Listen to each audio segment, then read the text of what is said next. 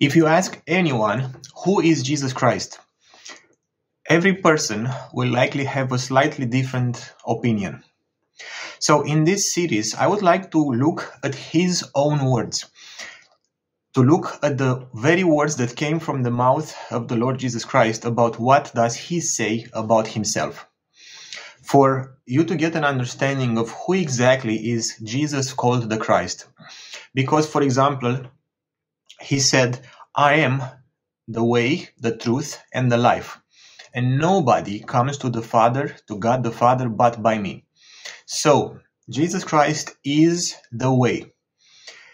Every single person upon the face of this earth who has ever lived, who lives today, and who will live in the future, no matter if it's hundreds of years ago, tens of years ago, today, or in the future, all of the millions and billions of people upon the face of the earth, all of them can come to Jesus Christ.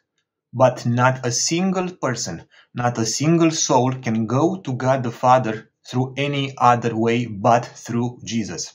So whatever the background, whatever the religion, whatever the cultural beliefs they have, whatever the status in society, they can all come to Jesus Christ. However, no man can come to God the Father except through Jesus. So for Jesus Christ to be the way, he has to be eternal and eternally present and to know every single person throughout the history of time. So which only God, the creator of all things, can do. So whoever upon the face of the earth wants to have eternal life, whoever wants to come and to know God the Father from all four corners of the world can only come to God the Father and can only get eternal life through the person of Jesus Christ.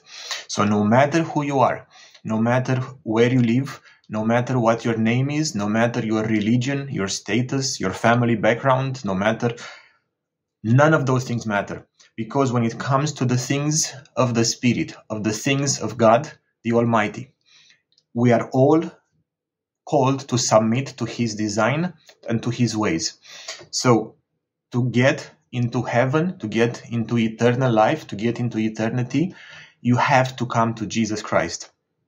So come to Jesus Christ, call upon his name, call upon him, because he alone, he is the eternal life, he is the truth, and he is the way to God the Father.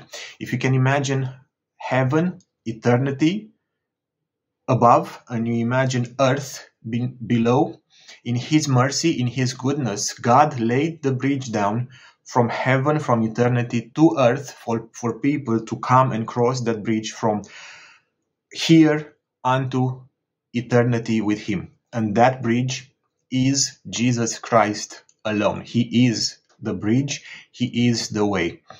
So to come to the Father, come today to Jesus Christ.